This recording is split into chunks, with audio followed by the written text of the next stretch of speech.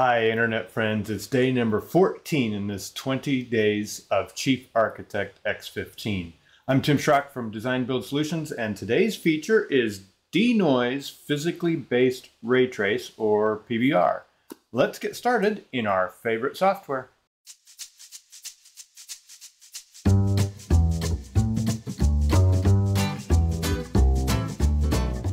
All right, I don't know how many of you use this physically based ray tracing.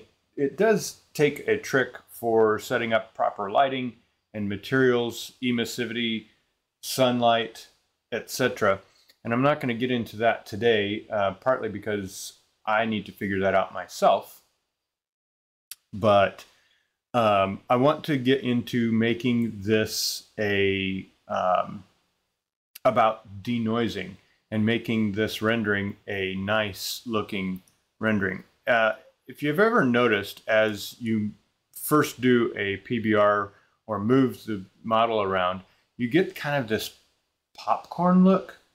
And you can kind of see where it just looks really stippled and not clean. X14 did not have this option. Called Denoise. So up here where you typically find like your cross-section slider, there's an option to denoise the view. And I'll select this and I'll show you another way to get it, but I'll select this to show you what happens. Notice how stippled and popcorn this corner looks.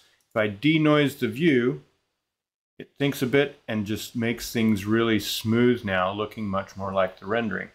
Let's go back and create that stippled look. And if you go to 3D camera view options, and there's denoise the view. Right down here, you get this little progress bar, and Chief denoises the view. Now, in your PBR option here for physically based ray tracing, you can go to technique options and cap the live samples. So instead of doing like almost infinity of live samples, you can do denoise when complete, so you don't have to go through that process. Let's do some daytime backdrop intensity. Let's drop that to 5,000 and see what happens with the lighting. Maximum export samples, let's drop that down maybe to 750. And as it runs through, it doesn't tell us how many. It's doing, it doesn't show the sampling. Oh, there it is, samples, 135, 140.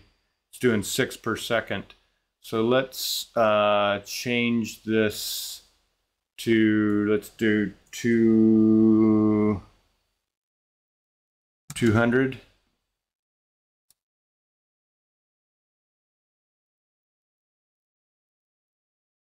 And there, once it got over 200, it automatically denoised. You saw the little progress bar appear right here, right? So let's move it again. It's sampling. We're up to 30, 40, 50. It'll take a minute. I suppose this all depends on your, I assume this depends on your graphics card. So we're up to 150 now.